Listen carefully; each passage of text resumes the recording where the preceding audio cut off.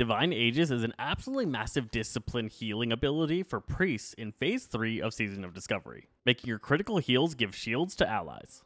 So first, to get this rune, you have to head to Felwood in Kalimdor, and at the entrance area to Felwood is the Emerald Sanctuary, which has this new mob here, the Sawtooth Emissary. Talking to her, she's going to give you a quest to go figure out what's going on with the old gods. She tells you you need a Whisper Wild Draught from Jinthal Alor in the Hinterlands, and then use it to speak to the spirit of Agamagon in Razorfen Downs. Everybody in your group has to come and get this quest. You cannot share this quest. It's not a shareable quest. And then the next step, only one member of your party has to do. This is definitely a party quest line. You have to do a bunch of dungeons and stuff like that. But you definitely only need one person to have the Drought from the Hinterlands. So if you're lucky enough to have somebody else get it, that's good to go. Otherwise, you gotta head over there. So to get the Wild Whisper Draught, we're headed here to Jintha Alor in the Hinterlands. And we have to kill these elite enemies. They have a chance to drop our Draught, but it's just such a pain in the butt. Hopefully you can get some friends to help you out, or you might want to try to make sure you're max level 50 before you do this.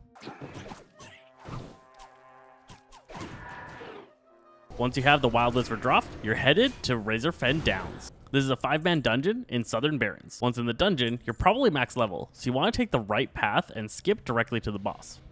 The dungeon isn't that hard. If you have one person that's kind of tanky, you can probably come in with 2 or 3 DPS, and you should be able to clear your way through all of this. You don't really need a healer, but if you got one, it makes it that much easier. So stop rogues and druids from having an unfair advantage. They made it so you have to have all of the nearby enemies at the top cleared out.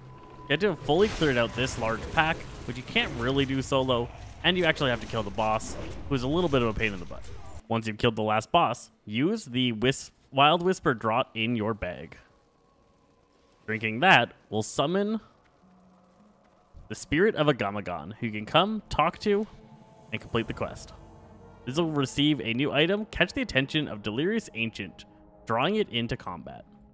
A darkness has taken root in the Emerald Dream, and it has shadowed the ancient spirits of Hyjal with confusion and fear. Deliver wild offerings to Shadowtooth Emissary in Felwood. So we've got to pick ourselves up some wild offerings from out in the world. This means that we have to go to a couple of different dungeons. You can do the same dungeon multiple times or go to different dungeons depending on how you feel like doing this.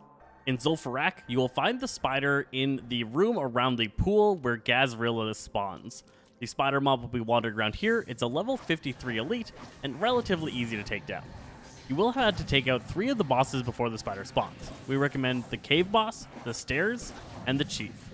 In Moradin, you're going to find the giant T-Rex after you defeat Princess. Upon defeating her, he's going to be wandering around this outer area of water, and you just need to use the horn to activate him and take him down. In Blackrock Depths, you can find the shadowy figure in the path towards the giant stone elemental. So when you enter into the dungeon, head left and go through the locked gate.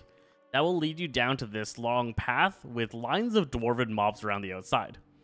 This guy is going to be wandering up and down here, heading towards that big stone elemental. This guy's a pain in the butt. He's quite strong, and there's so many strong packs of mobs that you have to take down to take this guy out. I really wouldn't recommend you farming your offerings off of this guy. Once you get all 3 wild offerings, you're going to make your way back to Felwood at the Emerald Sanctuary. You're going to go up to the Emissary and hand in that quest, and she'll give you an item that will teach you your brand new rune. I hope this guide helped you out. I'm Zeti Games, and we'll catch you guys next time.